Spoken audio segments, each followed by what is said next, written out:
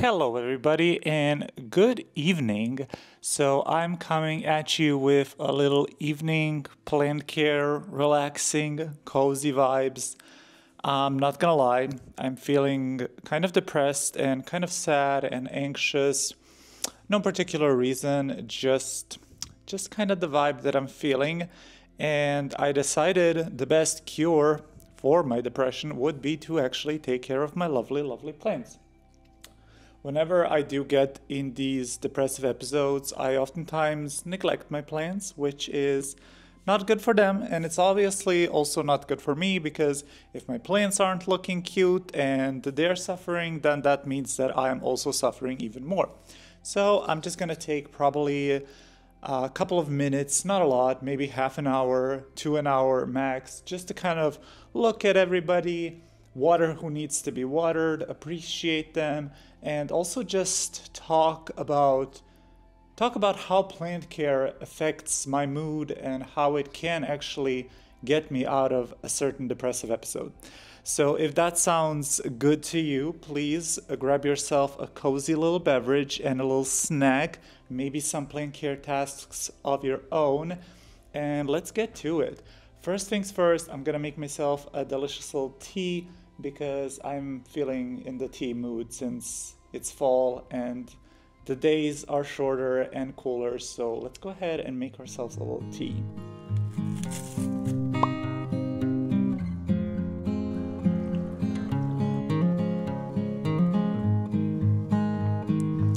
Alrighty, I got my watering can and I got my lovely little tea. I'm drinking a nice evening chamomile tea. Love chamomile tea, it's one of my favorite. I also have some fertilizer water and I'm just gonna go around, check whoever needs water and top them up. I usually water all my plants in the sink and I never water them stationary, so this is kind of a nice change of pace. And I have this handy little shelf that is gonna be useful as a watering station placement thingy. But yeah, let's start, and maybe we should start with this girl because she has been, oh Jesus Christ, she has been catching my eye lately. This is my Inferium clarinervium, and she is working on a new leaf that looks absolutely gorgeous. So I really like her. She did have a very ongoing battle with thrips, but luckily I think we did manage to resolve that. But yeah, she definitely needs some water, especially since she is pushing out that gorgeous new leaf. So I'm just gonna go ahead and fill her up a little bit. Since I'm watering in place, I'm being very conscious whenever I water plants in stationary or in their cover pots. I'm being very, very conscious to not overwater my plants because it's very easy to overwater your plants if they are not properly drained. So I just make sure to water them and leave just the tiniest little amount of water in the actual cover pot, and then the plants will drink that up as they need it. But yeah, I really just was feeling so down these past few days, and it comes out of nowhere randomly, and I'm not completely sure why. I mean, there are things in my life that I am a little bit dissatisfied with, mainly work related, but honestly I have been getting better at trying to not stress about work because at the end of the day it is just work, and if something doesn't get done or something is not, I don't know, I'm very harsh on myself and I expect a very high level of standard of myself, which is great because that means that I'm a great employee. However, it can sometimes also bite me in the ass because I am just unnecessarily hard on myself. So that's been one thing that's been going on. Another thing that I think is making me go a little bit crazy is I did start Accutane about 2 weeks ago, and I started because I had very, very bad cystic acne on my forehead, and it was just a mess. So I really needed to get that treated, and we basically decided to go with Accutane because nothing else worked. No diet changes, no like external therapies worked. So the only thing that was left as an option basically was Accutane. And Accutane, for those of you who do not know, is a pretty hardcore drug that helps with acne. So, but yeah, it has a bunch of side effects, and one of them is that it can make you a little bit depresso. A little bit depresso espresso, so I do feel like that might have been, or that might have something to do with it. But I don't know. I really don't know. Also, I noticed that some of my moss poles are quite dry, so I'm gonna top those up as well, but she might start dripping. This was probably a bad idea. But this is my stunning Marble Queen Pothos, and I am climbing her, or growing her, that's the word. I'm growing her up this moss pole because these look just so freaking stunning when they are big and mature. I love a pothos on a moss pole. I think they are such stunning plants, because usually pothos are, you know, they're the basic common beginner plant. Nobody really cares about pothoses, but I'm telling you, when they're grown on a moss pole, they look delectable. I have a Manjula pothos actually growing on a moss pole as well, and she is literally the apple of my eye. Such a stunning plant. Oh god, this one, it's my little Tordum, and I have her in semi-hydro. Also, how cute is this cover pot? I freaking love this cover pot. But yeah, my Tordum, she does not like me. I had a more mature version of the Tordum. That one rotted completely. Then I got a little baby, and that one also rotted, and I literally managed to save it by just the little chunk, or the stem inside is literally this big. It is minuscule. But yeah, she's kind of like not doing much for me. I did put her in semi-hydro recently just to maybe hopefully encourage her to do something good for me for once, because she has not been doing good things for me at all, and I'm not happy about that. Also, this video will be kind of jumbly, and I will be going all over the place, so I am sorry, but I don't know, I just want this to be a very relaxed, chatty kind of video. But yeah, back to what I was saying. I do think that Accutane might have something to do with this depressive episode right now, but also I am very prone to having depressive episodes. It's nothing new for me. I've been struggling with depression and anxiety ever since my teens, and you know what? It's an ongoing battle. You can never get rid of that stuff, no matter how much therapy you do or what kind of medication you're on. It's just a constant struggle, and there's always going to be days where it's better and days where it's worse.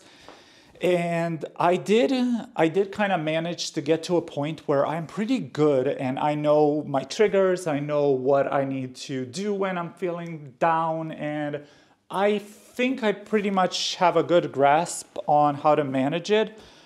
But man, sometimes it just hits you out of the blue, and all you can do is freaking cry. And it is just so disheartening, because you do all of this work and you feel so amazing when you're in that high place, and then it just all comes crashing down so fast. Because I was actually feeling really great these past couple of days, past couple of weeks even. I was really productive, I was feeling great, I was, just enjoying life, and then all of a sudden it's just back to being sad, depressed, and literally incapable of doing anything. But yeah, also look at her. She's pushing out some new roots. I love this plant. It is a slow-ass grower, and she likes to run. This is my Scindapsus trubii Moonlight, but these plants are so gorgeous, but they can be a little bit finicky. But yeah, basically I have just been feeling down lately. And honestly, doing plant care, doing these little chores where I can just go around and kind of play with my plants and touch them and look at them and notice new leaves, notice new root growth. It is always such a rewarding time and opportunity for me because I can reflect and be very grateful for the things I do because, keeping and caring for all of these houseplants, it's not an easy job. It's not an easy job at all, but I love it and I enjoy it. It brings me so much freaking joy, and it's just something that I sometimes take for granted because I get in these spaces I where I don't feel great about myself. And honestly, plants just help me so much. Plant care and just plant care has taught me so much over the years. It has taught me how to be patient because you can't, like, plants don't grow overnight, which would be lovely. But honestly, a part of the charm of this hobby is that things take time and you won't see progress immediately. And you do have to put a pretty significant amount of hours and effort into this hobby in order to even get a reward. And sometimes there really even isn't a reward. I have plants that are horrible to me, horrible. But I still have a lot of plants that I love. And even those that are challenging can be fun because it's fun to figure out how to make their it's fun trying to figure out plants, and once you do figure them out and know how they're ticking, it's such a satisfying thing. I need to fill up my water can. I'll be right back.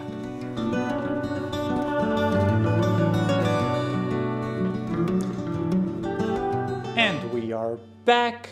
Another reason why I really enjoy this hobby is just because it allows me to slow down. Like I said, plants don't grow overnight, and I think in our society today where everything is so fast-paced, it's so fast-paced. You always got to be thinking about what you're gonna do next, what's your next success gonna be, what's your next goal gonna be. It's always just go, go, go. You never really get the time to slow down, enjoy life, enjoy just nature. And plants have definitely taught me to enjoy nature more and enjoy my slow downtime as well as the fast-paced lifestyle. Sometimes I do like the fast-paced lifestyle. Sometimes I thrive on getting stuff done and being productive, but honestly, sometimes I do need that downtime. I need to slow down, and I think that's something we all need. We all need to just sometimes slow down and appreciate what we have in our lives, appreciate the present moment, because we cannot change the past. This is something I always say to myself. We cannot change the past and we cannot affect the future or predict the future. Oh Jesus, these plants are totally entangled. The only thing we can really do is affect the present and live in the moment. And right now obviously, I'm still feeling depressed, and if you're feeling very depressed, you should seek help. I am at a place where I can kind of self-diagnose myself. I don't want to say that because that's kind of it's not helpful. But basically, I know when things are horribly bad to the point where I actually need to seek help, and I know when things are manageable for me. Right now, things are manageable for me. There are definitely times and situations where I can't get out of bed to do my plant care, and that is fine. In that situation, obviously, plant care is not important. But in days like these where I do feel down, but I'm not like cripplingly depressed, I do like to take care of my plants because it does allow me to be grateful and take a moment to be with nature and appreciate nature for what it is. And honestly, looking at plants, That's another thing, man. They are, first of all, they're so versatile, just like humans. No plant, no two plants are the same, even if they're the same freaking species, even if they're the same, even if they're from the same freaking mother plant. They're so different, and they all have their little quirks. They all have their little positives. They all have their little negatives, and none of them are perfect. And that is something that I struggle with a lot, because thought I was gonna drop my can, because I am a perfectionist at heart. I am an artist. It's just the way my brain is wired. And I always expect the best from myself, and I always want to be perfect and want to, be the best at everything, but that is not possible. I am far from perfect, and this also, of course, comes with age, but plants have definitely showed me that it is okay to not be perfect. You can still have blemishes and marks and scars and be beautiful, because these plants, even, for example, this little leaf, yes, it's kind of damaged, but overall, the plant in itself is still beautiful. And even if it lost all of its leaves, even if it completely died back, it still would have a chance to actually grow back and be luscious and beautiful again. Also, I do have to show you this plant because she is stunning. Oh God, see, I love having a crowded plant shelf. I'm very much a crowded kind of person, or like, I love crowded spaces, that's why, or like crowded, what is it called, rooms, like design. I do like a bit of a maximalism design, not so much of a minimalism, but yeah. This plant, she is gorgeous. It is my dragon scale alocasia. She is so freaking bushy. And these leaves, man, I love these leaves. They are so, oh, let me show you this one. They are so beautiful and dark and, oh, just such a lovely, lovely plant. Also grows like a weed, requires very, very little of me. And those are my favorite plants, the ones that look beautiful, require very little of me, and also grow well. Alrighty, let's see. We do have some plants down here. I don't know. This is one of my newer plants. It's a Hoya Polynera Splash. I just recently added this to my collection, and I can tell that she is dry, so she will get some water. But yeah, just looking at the plants, watering them, taking care of them, it is so therapeutic for me, and really taking the time to appreciate them, slow down.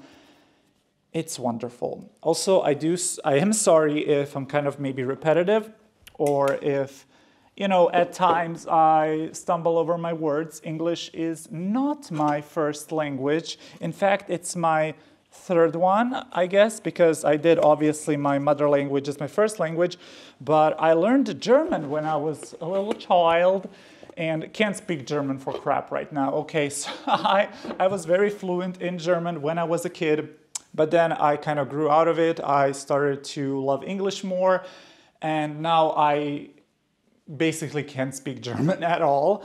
But yeah, so that's the reason if I sometimes stumble over my words or don't know what to say, or maybe sound a little bit repetitive. Not my first language, plus this is very off the cuff. I am not scripting any of this.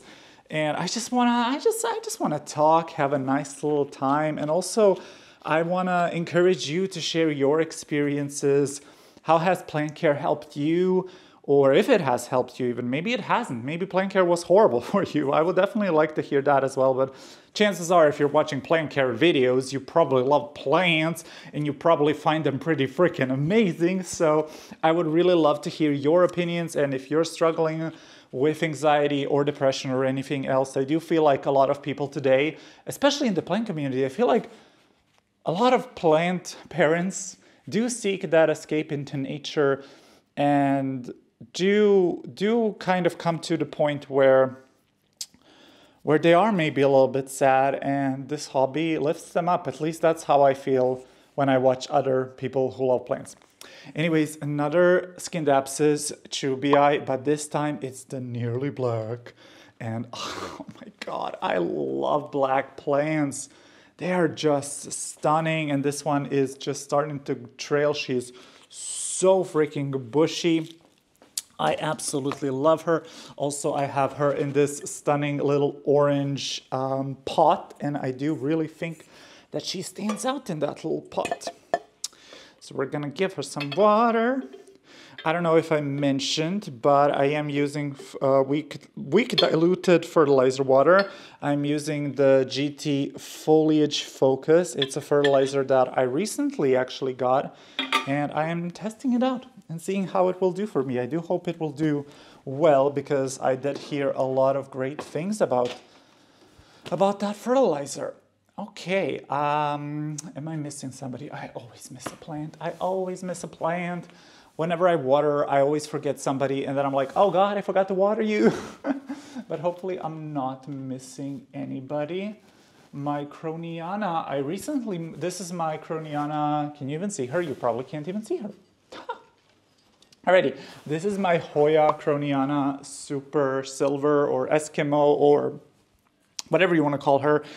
I recently moved her up here, and I don't know if she's liking it.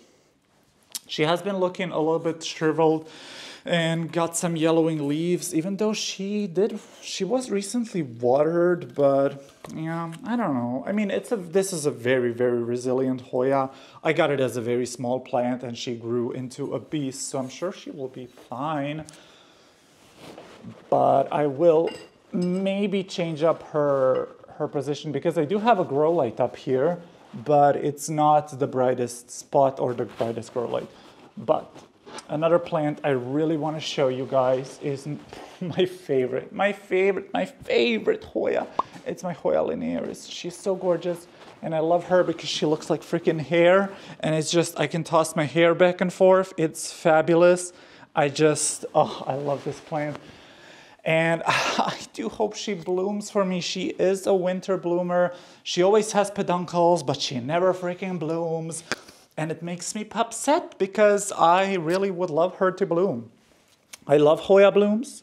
I'm recently getting very, very obsessed with Hoyas. And that's a weird thing, because when I started this plant journey, I did not like Hoyas at all. They were such a boring plant to me. They were very much a filler plant that does nothing, because they do grow slow as heck. Well, some of them. Some of them grow pretty good, especially Hoyas are very light dependent. If you give them a lots of sun, they will bloom and grow like heckin' crazy. But if you do put them in a lower light situation, they definitely can live in a lower light situation, which is great. For example, I don't know if you can see her, but over here I have my Hoya australis.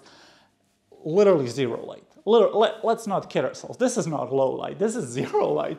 And I am neglecting this plant. I'm not freaking touching this plant. I'm not watering her. I'm not going to water her right now. I'm not. She can fend for herself. She can freaking fend for herself. But she just keeps on keeping. I don't know why. It's not my favorite Hoya. I don't care for it, but it just, I don't want to get rid of it, because she clearly wants to live. So I'm like, oh. I do water her sometimes, but not a lot. But speaking of Hoya australis, there is actually a Hoya australis that I love, which is my Hoya australis Lisa. This plant is just stunning. I love the variegation, and when the new leaves come in, they are this gorgeous, gorgeous reddish color, just beautiful. She lives over here next to my east/south facing window, because it does get light till like 1 p.m. So I guess it's not technically a fully east window, but I love that plant. I love that plant so much.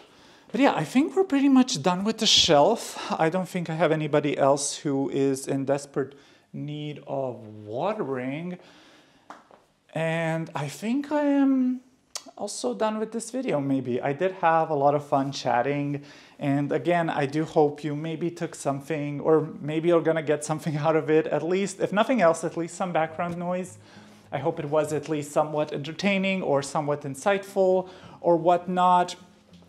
And like I said, definitely share your opinions on this topic, and if plant care has helped you with any kind of issues in your life, because I do feel like it has helped me tremendously throughout any hard time. And even right now, I was feeling so bad before filming this, and I don't feel amazing, but I feel better. I got to play around with my plants a little bit. And that is always such a rewarding time, and I appreciate the time that I can spend with them. So yeah. Anyway, another kind reminder to take it slow, take deep breaths, just in and out, and remember that everything will be fine. I love you. I hope you have an amazing day. Thank you for keeping me company. I really appreciate it. And I will catch you in the next one. Goodbye.